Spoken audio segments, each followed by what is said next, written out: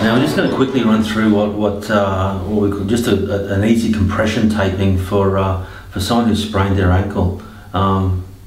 So this might be an athlete who's come from the field. You're not suspecting really they've got a fracture, and you're sending them off to seek medical attention and maybe get X-rays. But you just want to apply some compression and really to stop either swelling or compressed swelling to existing around the lateral malleolus and around the medial malleolus. So I'm using just this is a 6mm foam, EVA foam pad, and we cut that into some little horseshoes.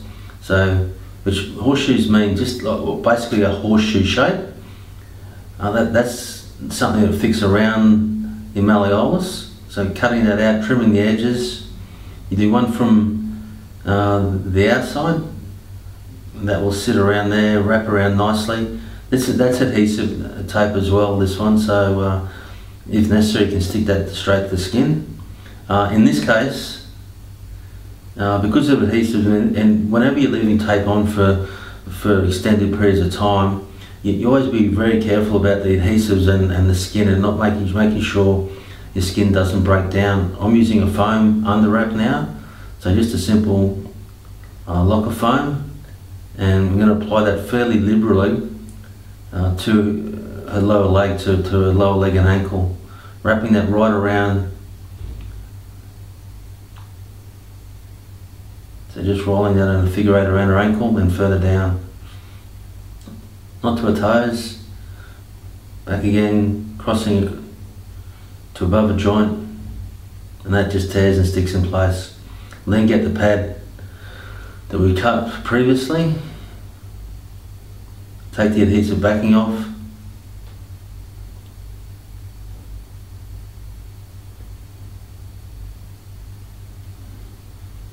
and stick that around the lateral malleolus. So placing it carefully, and that's in the gutter, basically the gutter where it swells a lot. So you'll find lots of swelling in that gutter. If you're suspecting that they're going to sit on the inside as well, then you can apply the same little pad to the inside. At this point also, if you're suspicious of instability, then you can actually strap her ankle. In this case, I'm just applying a straight compression wrap.